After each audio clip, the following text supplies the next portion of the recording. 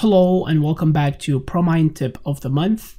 In this video, we will see how to insert remote drilling polylines and display that information in a drilling report. So once you have your section with all your data, so here I have my blasting outline, my drift outline, and my pivot line. We're going to go to Engineering 1 and in Drill Blast Underground module, click on the options. And in here, click on Customize Reports, select the drilling report and hit Edit. Now in the report here, make sure that you have your remote drilling item included in the report. And to find this, go to Length and select it from this list here and then hit this arrow to add it to your report. Now if you select this item and hit Edit, you have more options here. And you can only show the first intersection point, which means that if you have multiple remote drilling polylines, the X mark will only display within the first remote drilling polyline. But in this case, we'll leave it as is and just hit OK. And under remote drilling, make sure that you have the Insert X at intersection of remote drilling polyline option checked as well. Once you configure this, hit OK until you exit all windows. And once we've had this configured, we're going to insert our holes. So start at this pivot here, yes.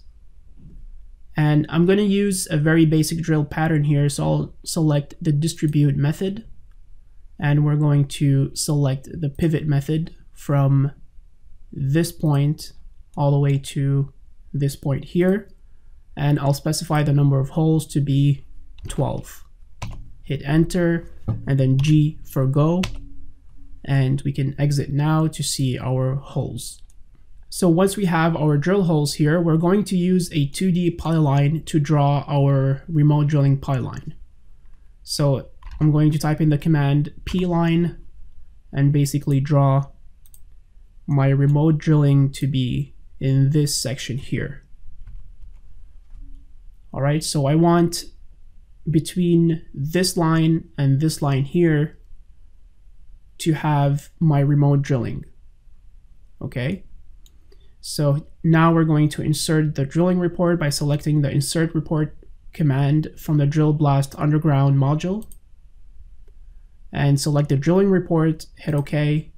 And we're going to use the fence method to select our holes. So make sure that all holes are selected here. Hit enter. And since we've selected the remote drilling option, the program is now asking us to pick the remote drilling polyline. So I'm going to select it here and insert the report. Now, as you can see here, we have the X marks within the first intersection and the second intersection as well.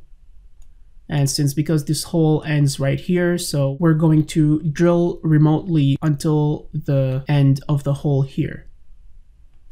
For all the other ones, we're going to continue up until this point here. And these measurements here are displayed in the remote drilling column that we selected in the options as well. So in here, you can see that these specific holes here will have the remote drilling measurements. And this is how you display the remote drilling option in your section using the Drill Blast Underground module. Thank you for watching.